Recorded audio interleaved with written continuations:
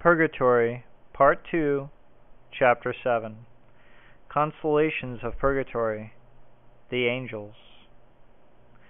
Besides the consolations which souls receive from the Blessed Virgin, they are also assisted and consoled by their holy angels, and especially by their guardian angels. The doctors of the Church teach that the tutelary mission of the guardian angels terminates on the entrance of their clients into paradise. If at the moment of death a soul in the state of grace is not yet worthy to see the face of the Most High, the angel guardian conducts it into the place of expiation, and there remains with her to produce for her all the assistance and consolations in his power. It is an opinion common among the holy doctors, says Father Rossangioli, that God, who will one day send forth his angels to assemble the elect, also sends them from time to time into purgatory, there to visit and console the suffering souls. No doubt there cannot be any relief more precious than the sight of the inhabitants of heaven, that blessed abode whither they will one day go to enjoy its glorious and eternal felicity. The revelations of St. Bridget are filled with examples of this nature, and the lives of several of the saints also furnish a great number. Venerable Sister Paula of St. Teresa, of whom we have already spoken above, had an extraordinary devotion towards the church suffering, for which she was rewarded here below with miraculous visions. One day, while saying a fervent prayer for this intention, she was transported in spirit into purgatory, where she saw a great number of souls plunged in flames. Close to them she saw our Savior, attended by his holy angels, who pointed out, one after the other, several souls which he desired to take to heaven, whither they ascended in transports of unutterable joy. At this sight the servant of God, addressing herself to the divine spouse, and said to him, "O Jesus, why this choice among such a vast multitude?" "I have released," he designed to reply, "to those who during life performed great acts of charity and mercy, and who have merited that I should fill my promise in their regard. Blessed are the merciful, for they shall obtain mercy." In the life of the servant of God, Peter de Basto, we find an example which shows how the holy angels, even whilst they are watching over us upon earth, interest themselves in behalf of the souls in purgatory.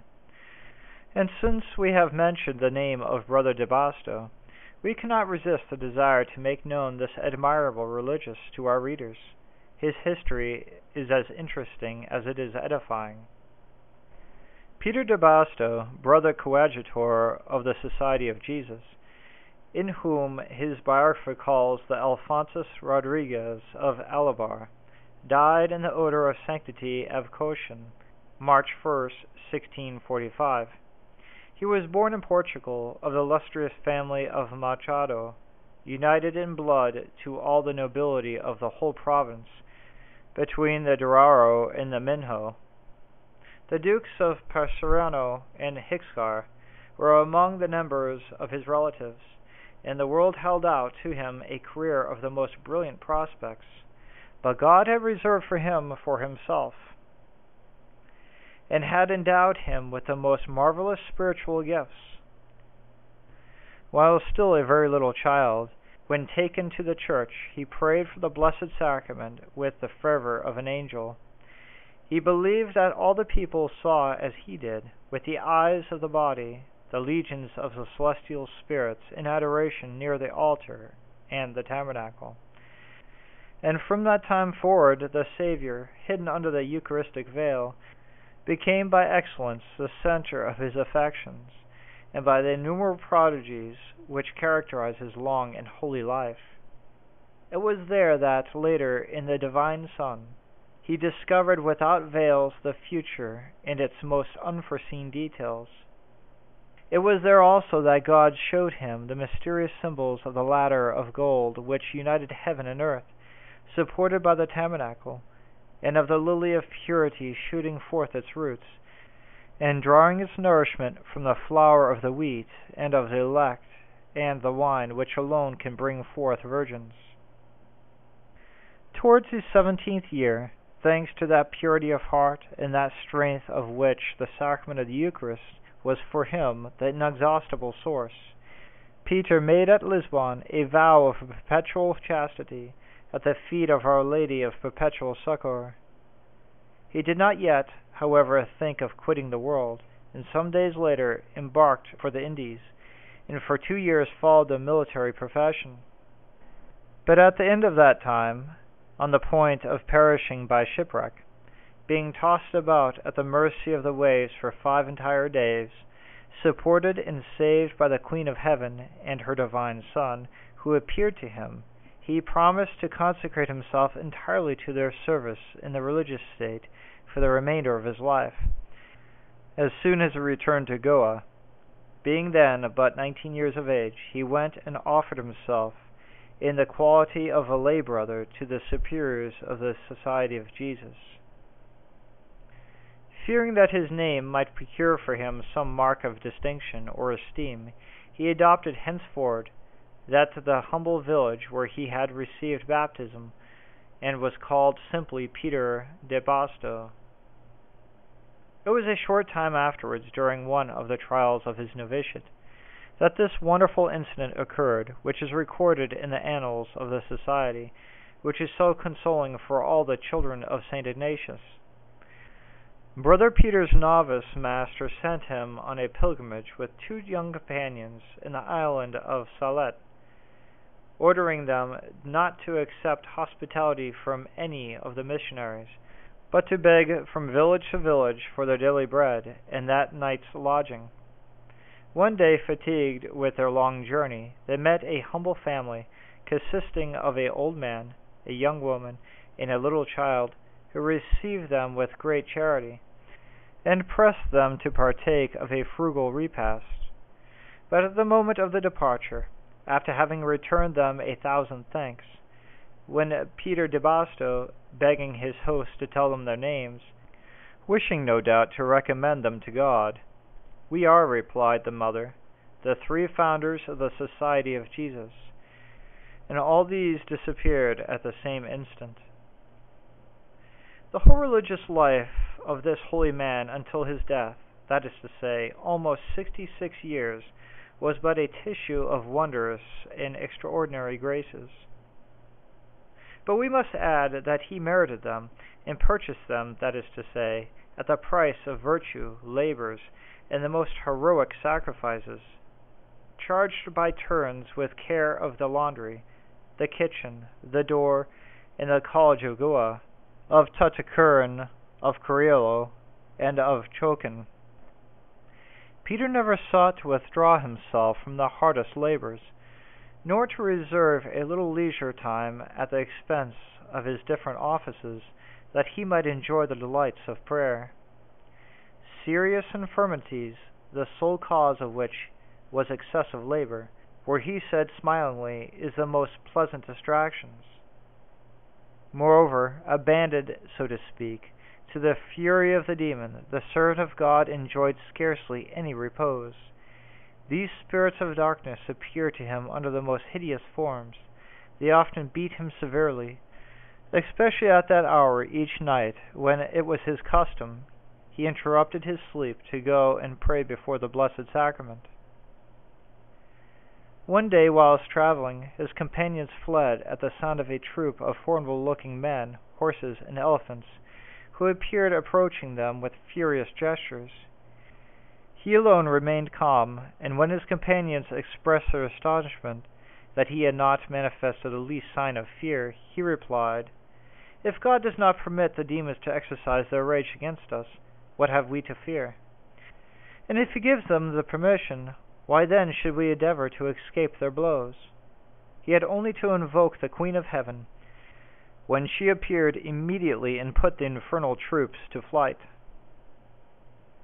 Often it seemed as though all was confusion, even to the very depths of his soul, and he found calm, peace, and victory only near his ordinary refuge, Jesus present in the Holy Eucharist.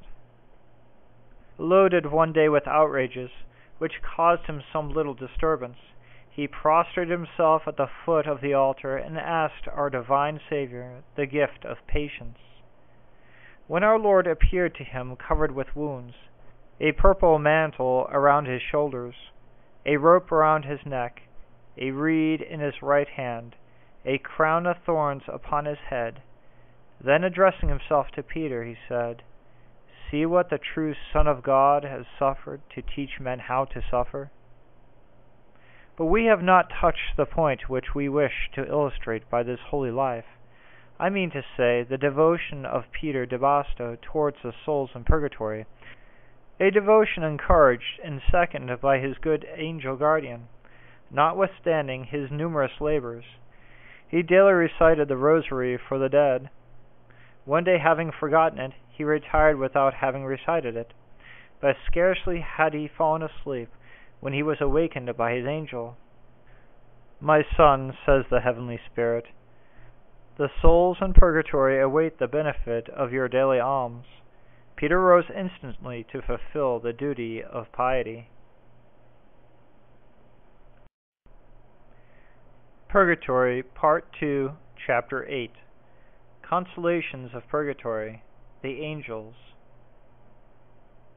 the Saints in Heaven. If the holy angels interest themselves in behalf of the souls in purgatory in general, it is easy to understand that they have particular zeal for those of their clients.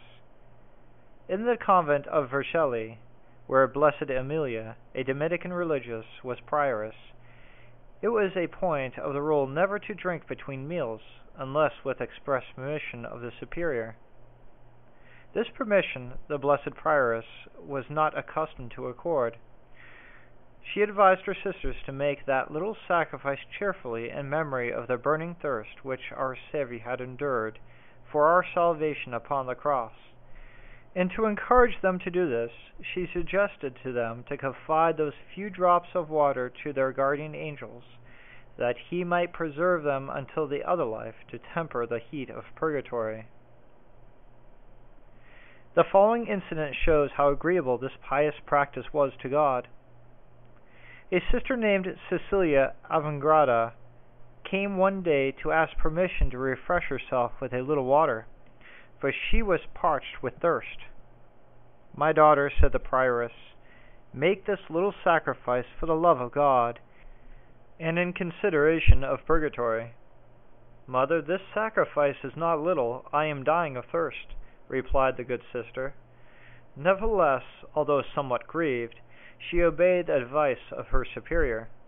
This double act of obedience and mortification was precious in the sight of God, and Sister Cecilia soon received its reward. A few weeks later she died, and after 3 days she appeared resplendent in glory to Mother Emilia. "O Mother," she said, "how grateful I am to you! I was condemned to a long purgatory for having had too great an affection for my family. And behold, after 2 days, I saw my guardian angel enter my prison, holding in his hand the glass of water which you caused me to offer a sacrifice to my divine spouse. He poured the water upon the flames which were devouring me. They were extinguished immediately, and I am delivered. I take my flight into heaven, where my gratitude will never forget you." It is thus that the angels of God console the souls in purgatory. It may be here asked, how the saints and blessed already crowned in heaven can assist them. It is certain, says Father Rosangali, and such is the teaching of all the masters in theology, such as St. Augustine and St. Thomas, that the saints are very powerful in the respect by way of supplication, but not by satisfaction. In other words, the saints in heaven may pray for the souls, and thus obtain from divine mercy a diminution of their sufferings. But they cannot satisfy for them, nor pay their debts to divine justice. That is a privilege which God reserves to the Church militant.